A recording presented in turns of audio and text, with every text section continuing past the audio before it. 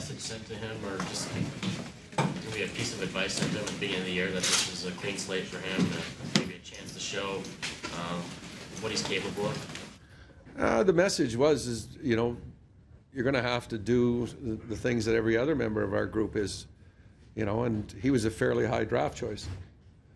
And the development of those young players that are selected in those areas sometimes gets pushed by the wayside when they make the NHL at an early age, and then they're given maybe more minutes than most. You're always going to see historically in the NHL, a first-round pick is going to get more chances than a third-round pick or a fourth-round pick.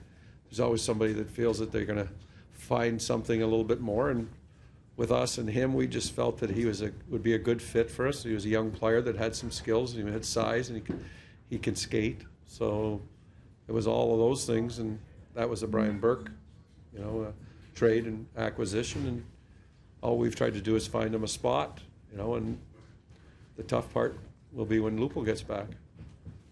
Do you think his output is sustainable the way he's gone here, or do you see it as maybe kind of scoring in bunches? I think if he continues to skate and move his feet the way he did tonight, I don't think that he shouldn't continue to score. If he's going to stay around the net and go to those tough areas, and he's going to play with our top six grouping of forwards, then he's going to maintain power play, time. All those things are going to, should indicate that he can continue to make contributions, but it's all up to him. This is the day where you mentioned Brian Burke, that he left the organization to go to Anaheim, but it was a night where it seemed like the team played like the kind of team that Brian Burke wanted it to be. It's taken some time. Do you feel that this is, when you two talk about the kinds of teams you want to have, tonight look like that kind of team? I just think that in tonight's game, we didn't start very well, from us and doing an evaluation, but we got our skating game going in the second period. And once we can get on that forecheck and continue to throw that puck in and come at teams in waves, we can be an effective team in grinding teams down. And that's what we felt the case was tonight, is we didn't skate very well. We were fortunate to get out of the first period with the score of what it was. And I think both teams would say that they've given up too many quality chances in the first, that they wanted to tighten it up. But we got our skating game going, and we expect our players to be physical. We expect them to get inside. We expect them to compete, and night in, night out. And just because you work hard doesn't mean you're doing anything special here. We want more than just work hard. We want people doing things that are more than ordinary. Coach, is there a confidence so that with this group that you're seeing that when you do fall behind by a goal that you don't even have to say much, that the team know exactly what? Yeah, there's lots of chatter on the bench. Don't let that bother us. That's not going to beat us. That's what you try to instill, and the players have bought into that. We didn't panic when they scored their first goal by any means. We didn't panic at all. I think, again, there's peaks and valleys in the game, and there's ebb flows that the ebbs go one way or go the other way on you, and I think we had more of that after we got through the first period. We settled down and we started to skate, and we executed, and we forechecked.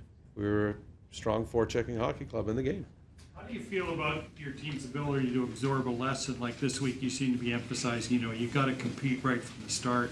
Because you weren't happy what would happen in Tampa. Yeah, I think, do they absorb it? Well, I hope they do.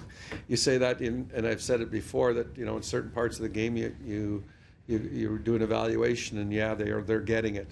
Yeah, they're getting it, and then whatever happens, and then the next period they didn't get it. Where does it go? And that's the tough part about being in pro sports, is if you had the ability to stop it right away, you'd be making a lot more money.